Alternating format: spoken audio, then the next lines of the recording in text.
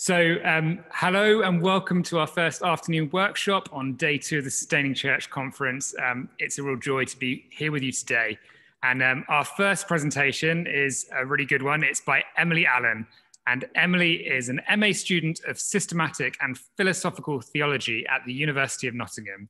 She recently graduated from Trinity College in Bristol, where she completed a dissertation on reconciliation in the context and practice of the Eucharist. She's also a member of the Young Christian Climate Network, and this isn't in her bio, but I will attest the fact she's an amazing person. So just as a general endorsement of her. And the presentation is titled Ecofeminism and Theology. What has Mary got to do with the climate crisis? So Emily, over to you for your talk. Thank you, Luke. So in this short presentation, I will give a brief insight into the work of Catholic and feminist theologian Sarah Jane Boss and present the emerging conversation termed Green Mariology. This will offer a critique of modern Western attitudes to the environment by relating these to contemporary interpretations of Mary, the Mother of God, in order to understand their connection to one another.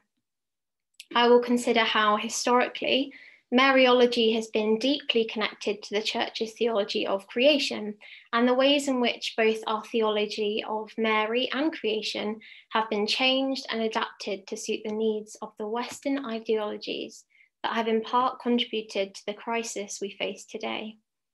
Although these theologies are not always preached or consciously acknowledged, these attitudes are communicated to us each day and inevitably shape the way that we live and interact with God and all created things.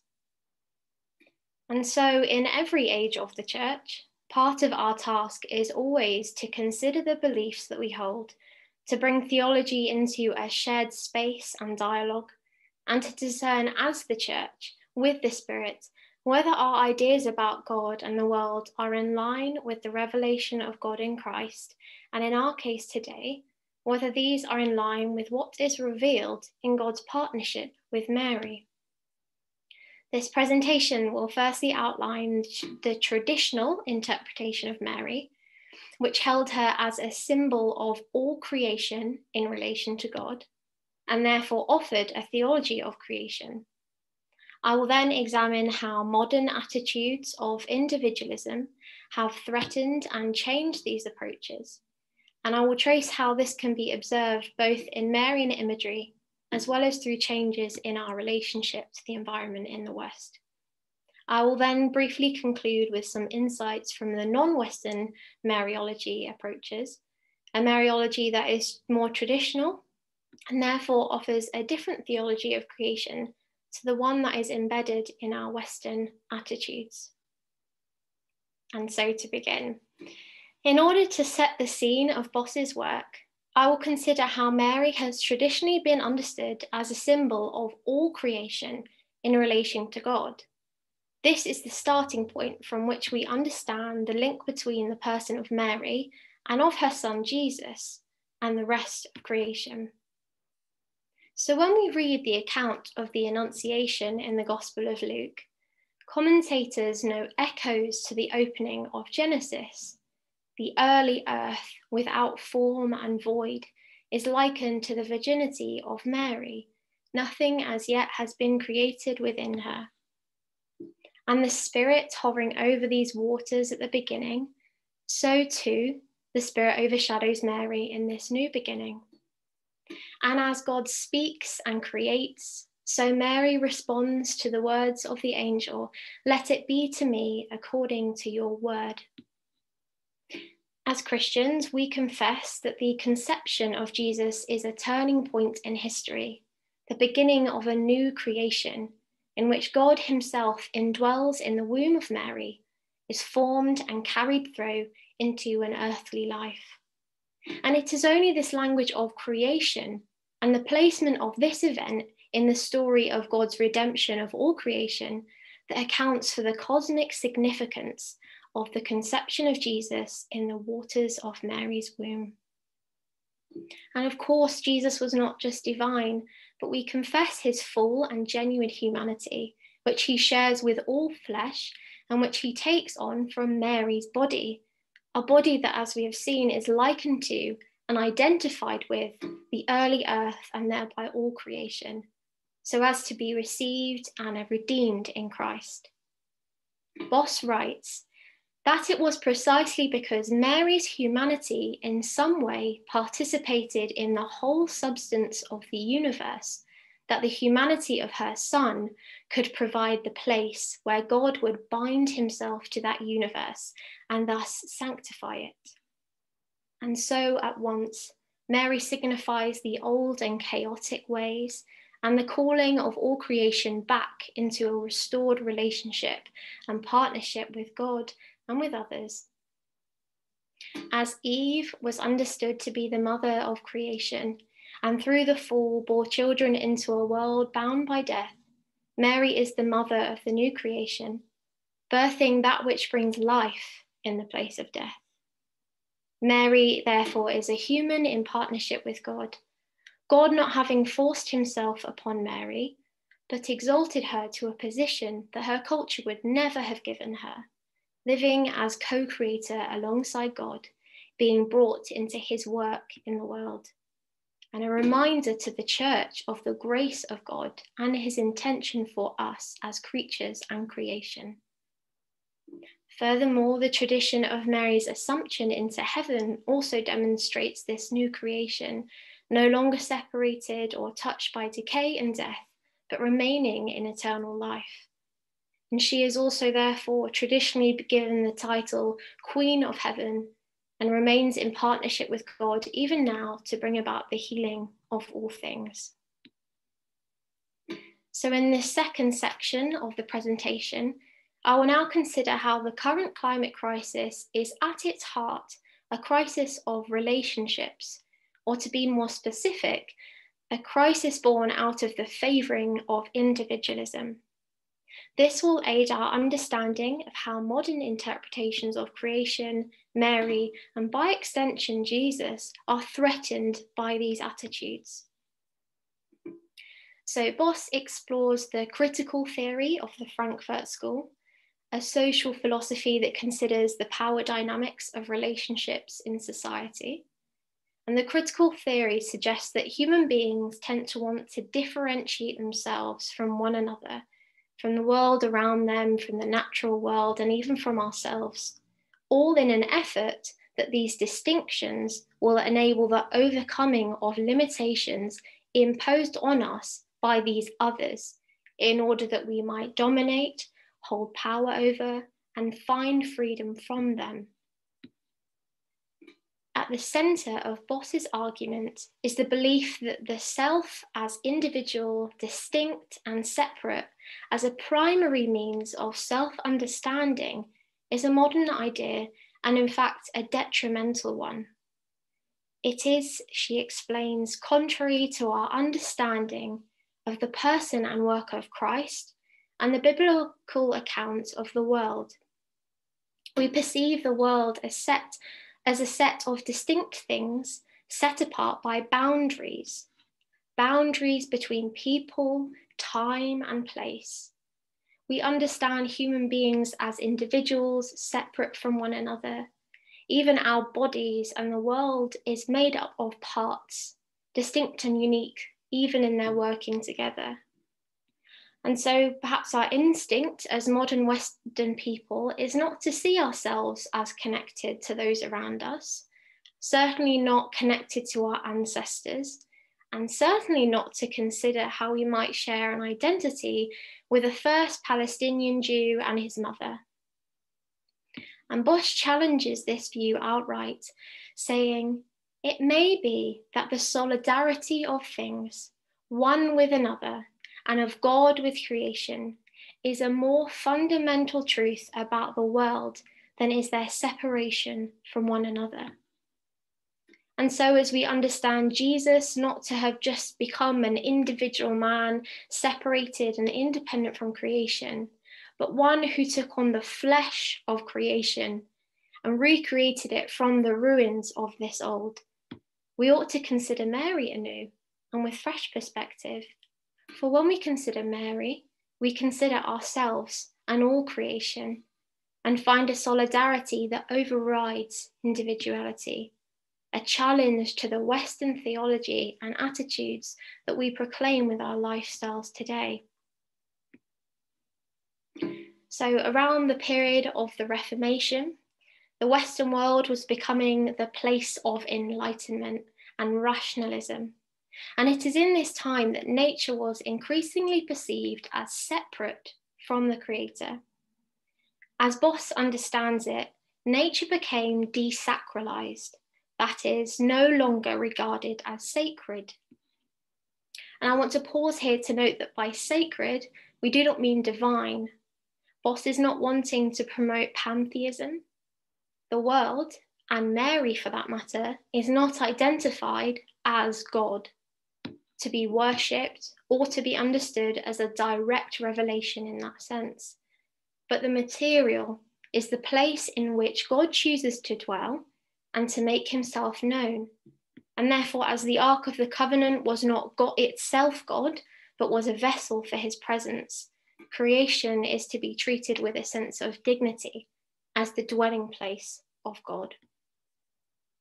In more traditional approaches, the sanctity then of Mary and creation is given this title of sacred because of its relation to God. And continuing with Boss's argument then, the desacralization and separation of nature from God resulted in nature becoming the object of scrutiny, of rationalization, and with the rise of capitalism and technology, the natural world was seen more and more as an object to be dominated and exploited.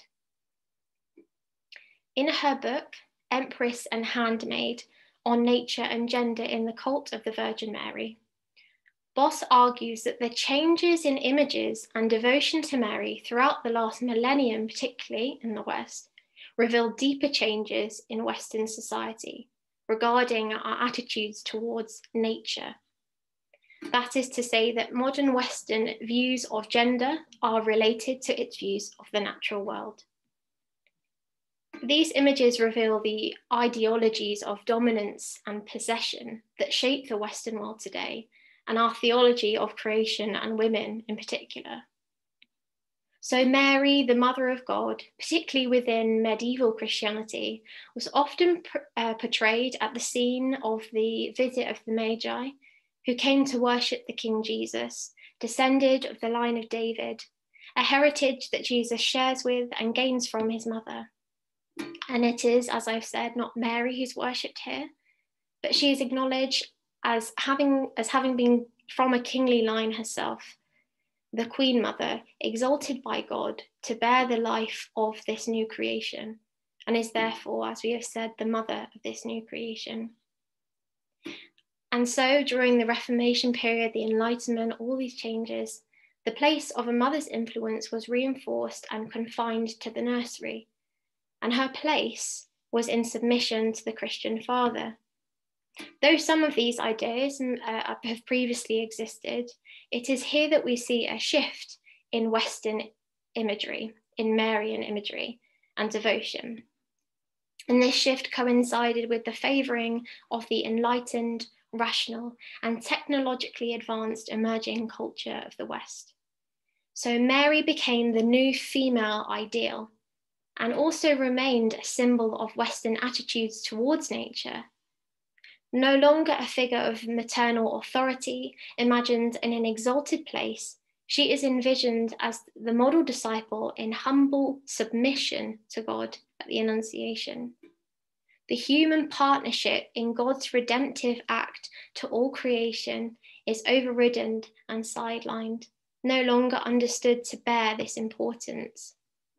And so the medieval imagery of Mary, the Mother of God, Queen of Heaven, enthroned with Christ on her lap and seated in royalty, is far removed from modern and recent imagery of the lowly, childless, and humbled handmaiden of the Lord, whose gaze does not meet our eyes, the new model of discipleship. Boss points out how the modern Western views of women have translated into a different depiction of Mary, and as Boss terms it, the pornographic way that Mary has been made the object of the onlooker's gaze, rather than as the previous subject of the image, causing us to gaze into Christ. More frequently in the West, we speak of Mary as virgin instead of mother, or not and mother, emphasizing this former quality in favor of the latter. So far from the song of the Magnificat, the song in which Mary praises God for lifting up the lowly, we now perceive creation embodied in Mary as that which submits to God's will in a docile and passive way, ideal for the modern self who is liberated from the strains of connection and relationship, and can now freely and legitimately exert power over others in the name of God, and silencing those who are to reflect the lowly Mary.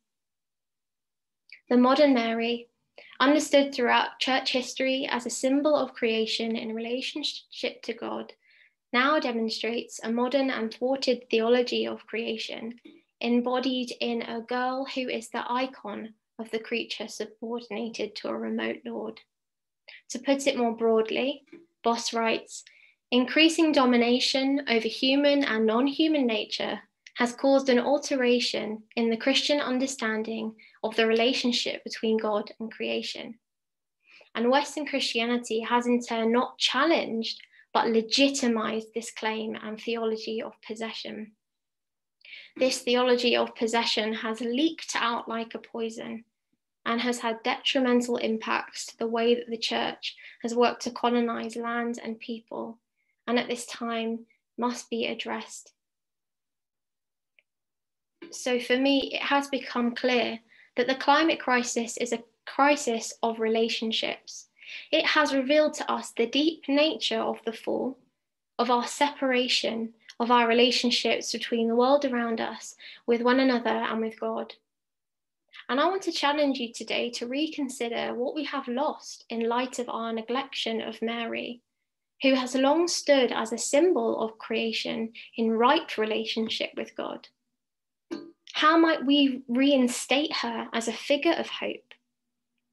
I ask you, what theologies of creation has the church adopted over recent centuries in particular, maybe without direct acknowledgement of them, that have aided and led to the creation around us in a state of disorder, chaos, and crisis, and our fellow creatures alongside that?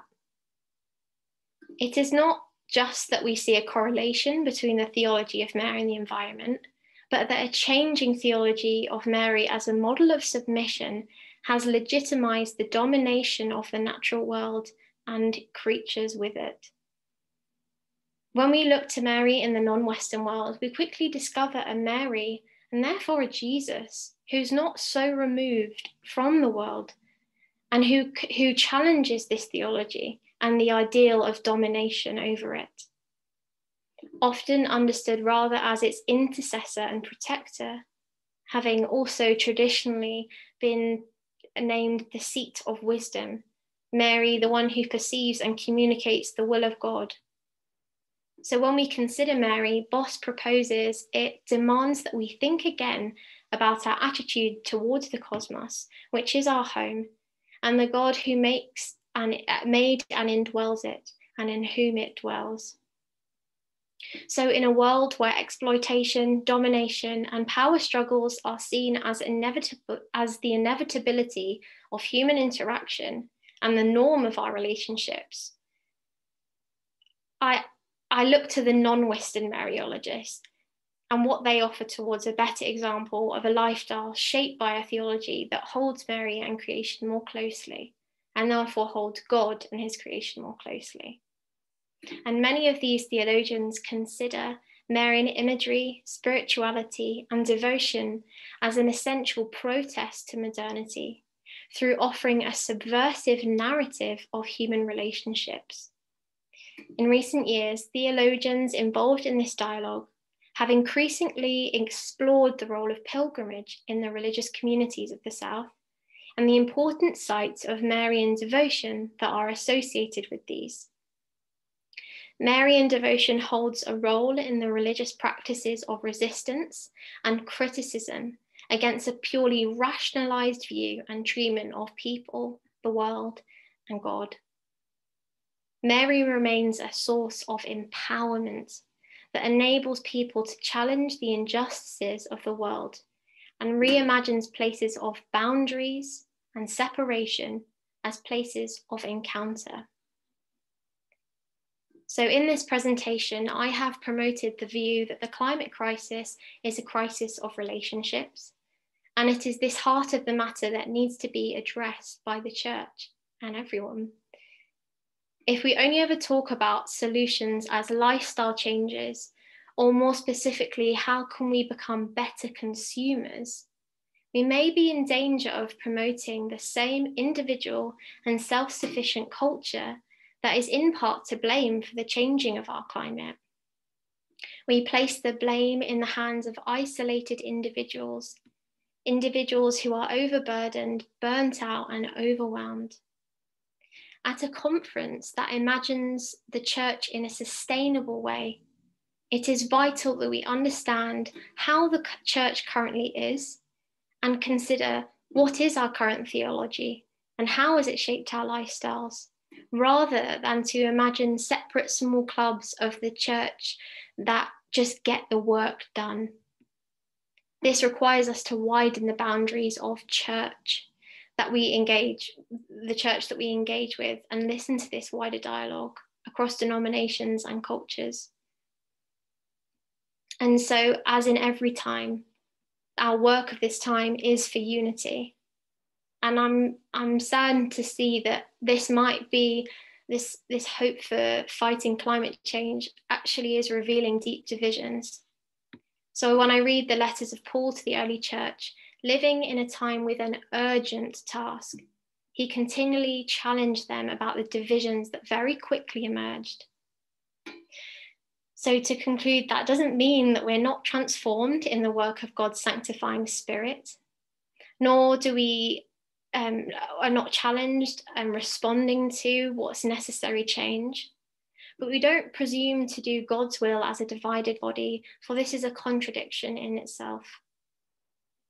The task for the church in this time is the same as it has been in every time: to acknowledge the kingdom of God in our midst and to work for the ministry of reconciliation that Jesus entrusted to his disciples.